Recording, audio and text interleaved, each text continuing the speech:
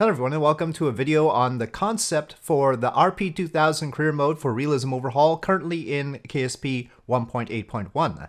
This career mode is meant to be much simpler than the RP-1 career mode and much easier for people who are coming from stock to get into, because RP-1 is very involved, especially with Kerbal construction time and other things, and I think that there should be a way, because a lot of people who are coming from stock want guidance as far as how to play the game, and career mode somewhat provides that.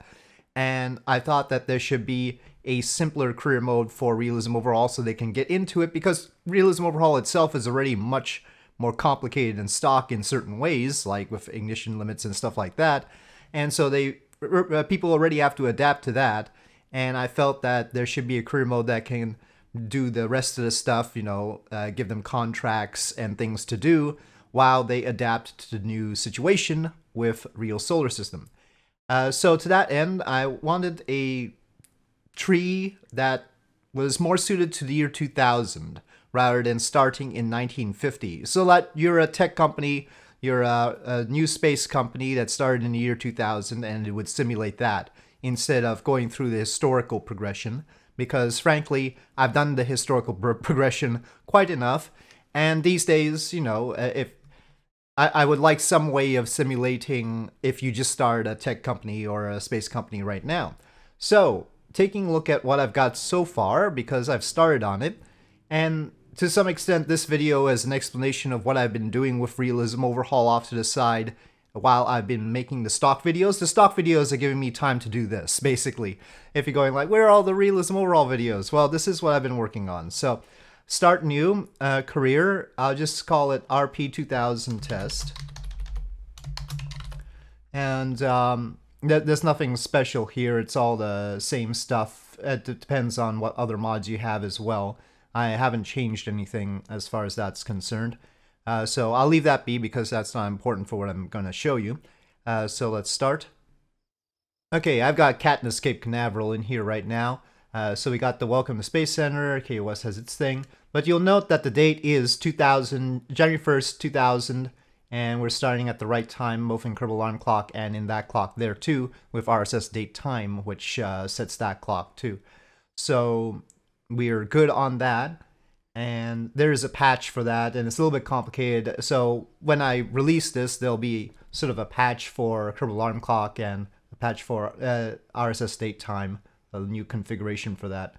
So that's the first thing. And of course, we have to set the epoch correctly so that the planets are in the right position. In order to do that, in a different install, I time warped to the year 2000, January 1st, to verify.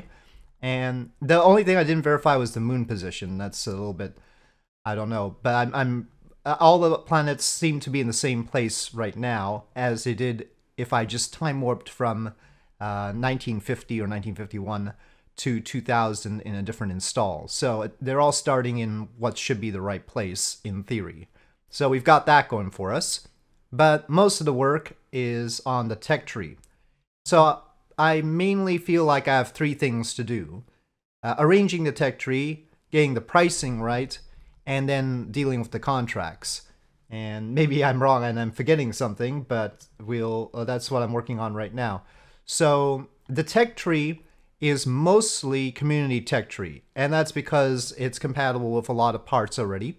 And the idea behind this is that you as a tech company, these should all be generic parts. They're not like historical parts or anything, or any parts that are identifiably belonging to a major company. Minor companies maybe, like for Rocket Lab's parts might be mixed in here, but not a Boeing or Lockheed or anything like that, or even SpaceX. They all have their parts up here. And basically what this is it mimics the idea that you as a little tech company or space company might make a contract with Energomash or Energia or SpaceX or ISRO or Yuzhnoye or CNSA, which is Chinese Space Administration, or Aerojet Rocketdyne, General Dynamics. Not much on General Dynamics though. That's mostly plain parts. Lockheed and EADS or Thales Alenia. Sorry, I lumped all the European parts in the same thing. Sorry. ULA, Northrop Grumman, Mitsubishi, Blue Origin, and JAXA. Mitsubishi is mainly the rockets, JAXA is mainly the probe parts and the HTV itself. They have their current production, and some of them also have past production and future production, depending on what their plans are. So we see ULA past production includes the Delta II rocket, for instance, and Northrop Grumman, old Star boosters. Sometimes I have to simplify where they go, but for instance, the Lunar Module Ascent Engine was made both by Bell and Rocketdyne.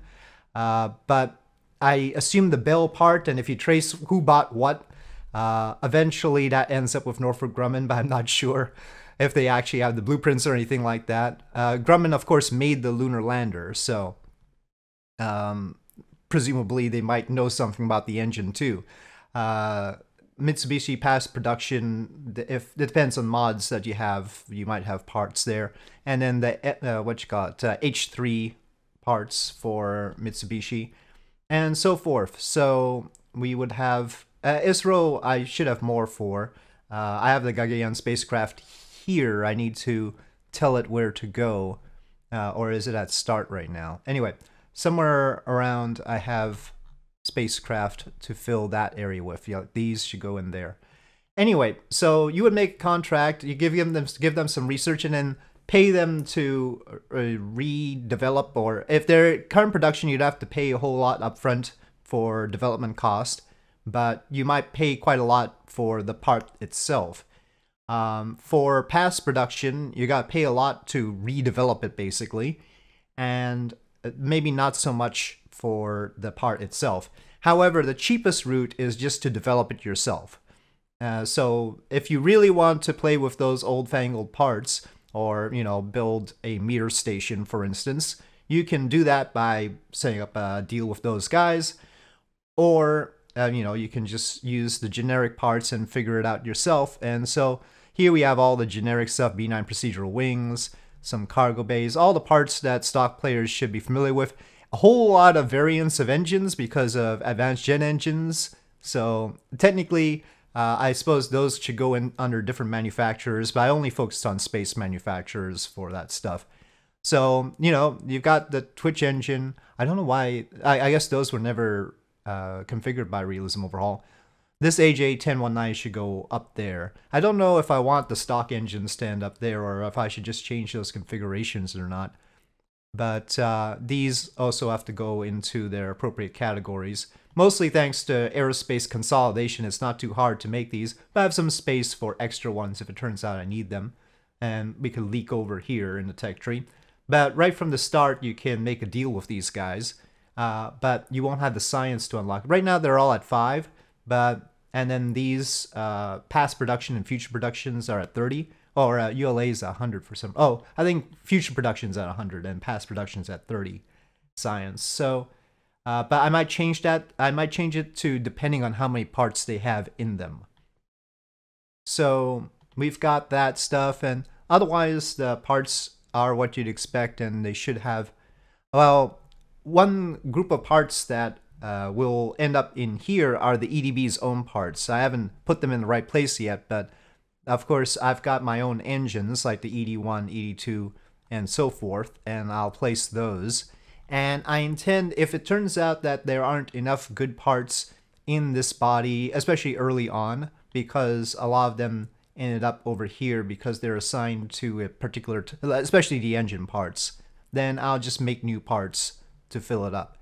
But yeah, some of these do have to be moved. But ultimately, you're going to be able to develop stuff and make your own rockets is the goal. So, yeah, that is the idea. That's the concept. That's the layout.